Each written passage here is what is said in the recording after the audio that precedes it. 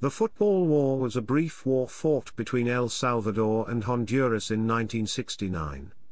Existing tensions between the two countries coincided with rioting during a 1970 FIFA World Cup qualifier. The war began on the 14th of July 1969, when the Salvadoran military launched an attack against Honduras. The Organization of American States negotiated a ceasefire on the night of the 18th of July, which took full effect on the 20th of July. Salvadoran troops were withdrawn in early August. Chapter 1: Context. Although the nickname Football War implies that the conflict was due to a football match, the causes of the war go much deeper. The roots were issues over land reform in Honduras and immigration, and demographic problems in El Salvador. Honduras has more than 5 times the area of neighboring El Salvador, but in 1969 the population of El Salvador was 40% larger than that of Honduras. At the beginning of the 20th century, Salvadorans had begun migrating to Honduras in large numbers. By 1969 more than 300,000 Salvadorans were living in Honduras. These Salvadorans made up 20% of the population of Honduras. In Honduras, as in much of Central America, a large majority of the land was owned by large landowners or big corporations. The United Fruit Company owned 10% of the land, making it hard for the average landowner to compete. In 1966 United Fruit banded together with many other large companies to create La Federación Nacional de Agricultores y Ganaderos de Honduras. FENA was anti-peasantry as well as anti-Salvadoran.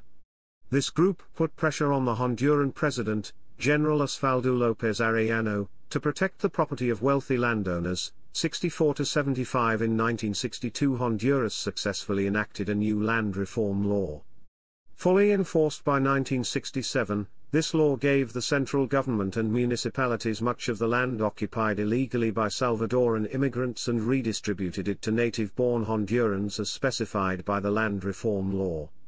The land was taken from both immigrant farmers and squatters regardless of their claims to ownership or immigration status. This created problems for Salvadorans and Hondurans who were married. Thousands of Salvadoran laborers were expelled from Honduras, including both migrant workers and longer-term settlers. This general rise in tensions ultimately led to a military conflict. Chapter 2: Build-up. In June 1969, Honduras and El Salvador met in a two-leg 1970 FIFA World Cup qualifier. There was fighting between fans at the first game in the Honduran capital of Tegucigalpa on the 8th of June 1969, which Honduras won 1-0.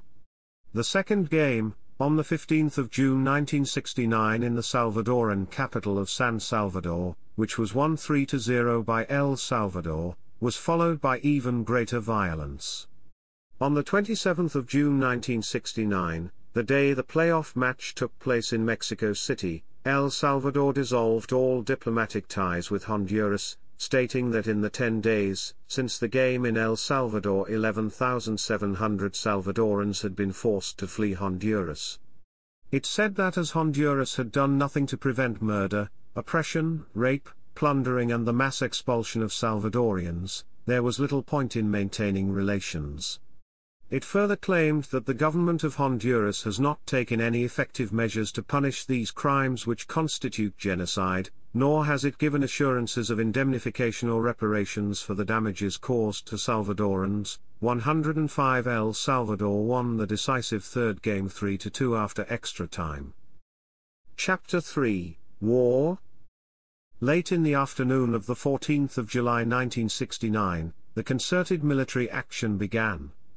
El Salvador was put on a blackout and the Salvadoran Air Force, using passenger airplanes with explosives strapped to their sides as bombers, attacked targets inside Honduras. Salvadoran air raid targets included Toncontin International Airport, which left the Honduran Air Force unable to react quickly.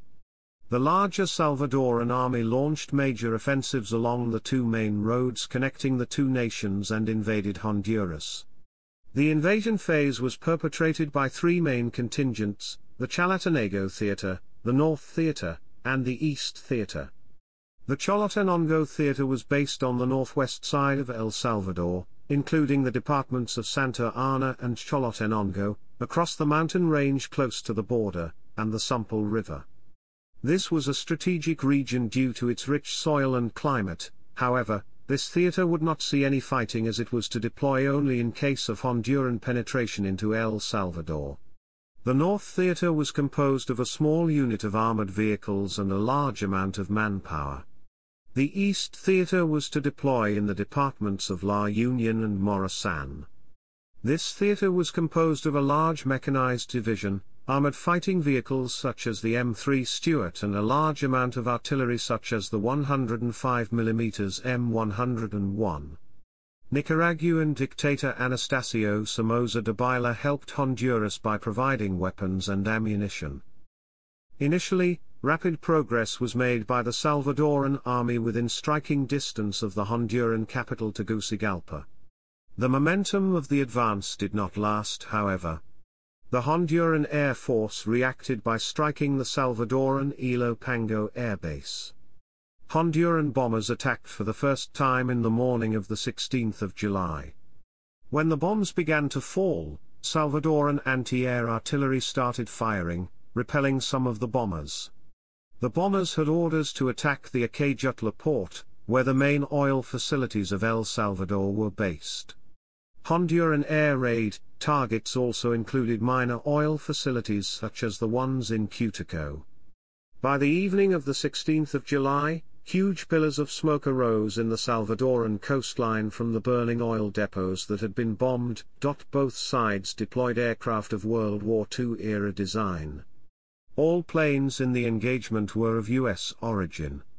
Cavalier P-51D Mustangs, F-4U-1, -4 and -5 Corsairs, T-28A Trojans, AT-6C Texans and even C-47 Skytrains converted into bombers saw action.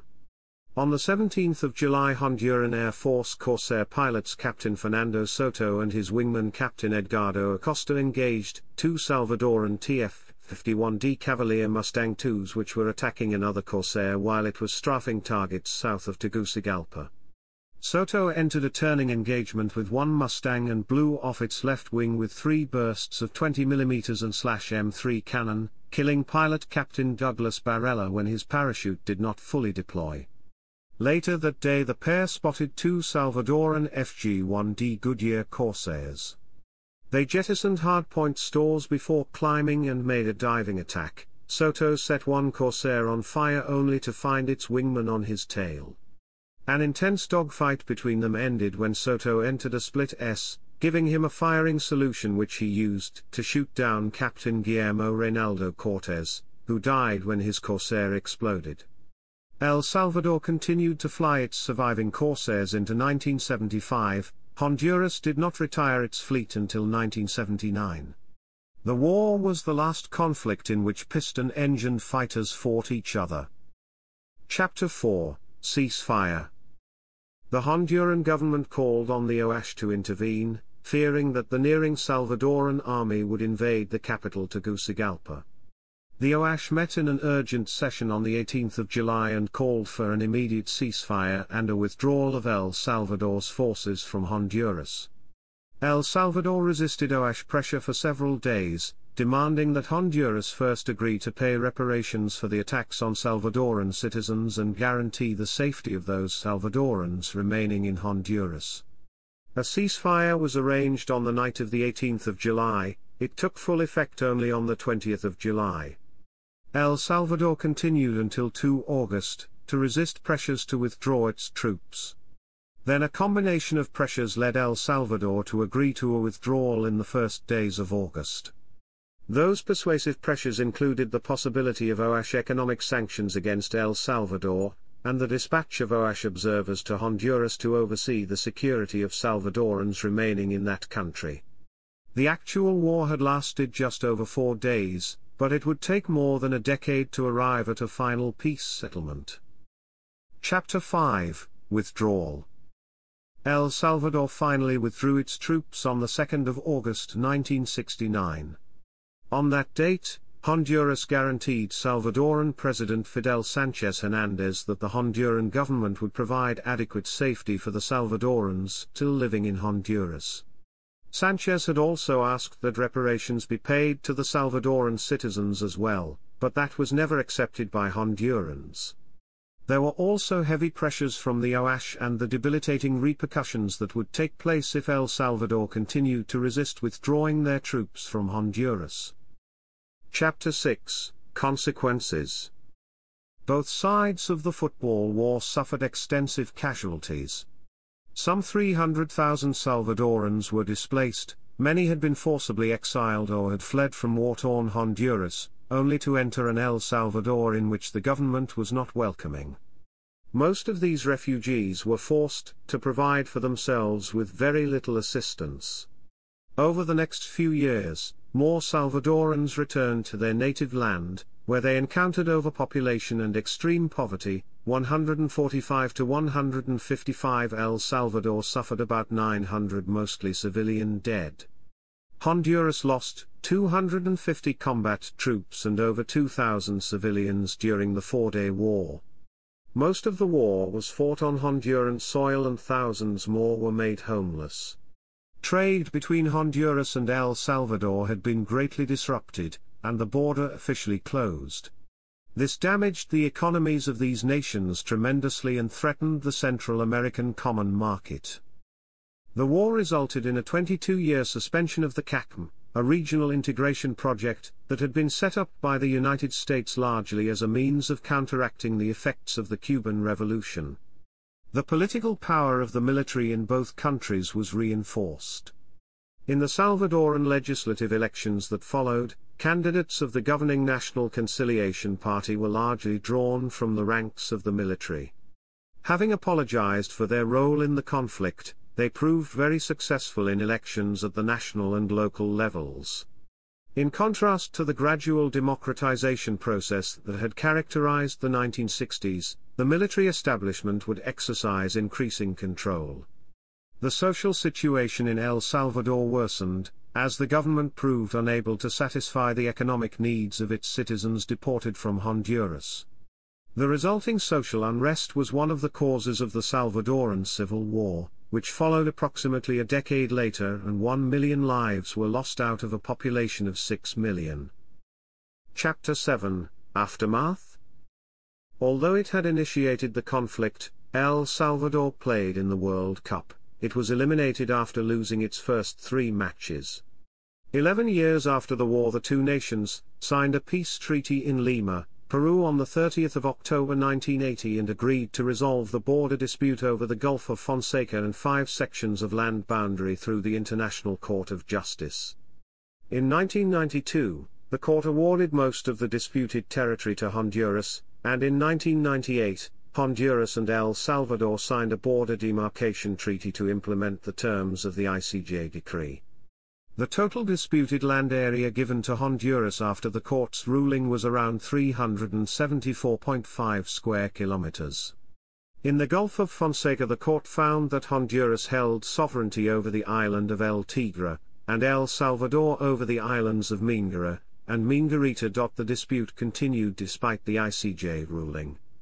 At a meeting in March 2012, President Porfirio Lobo of Honduras, President Otto Perez of Guatemala, and President Daniel Ortega of Nicaragua all agreed that the Gulf of Fonseca would be designated as a peace zone. El Salvador was not at the meeting. However, in December 2012, El Salvador agreed to a tripartite commission of government representatives from El Salvador, Honduras, and Nicaragua that was to take care of territorial disputes through peaceful means and come up with a solution by the 1st of March 2013.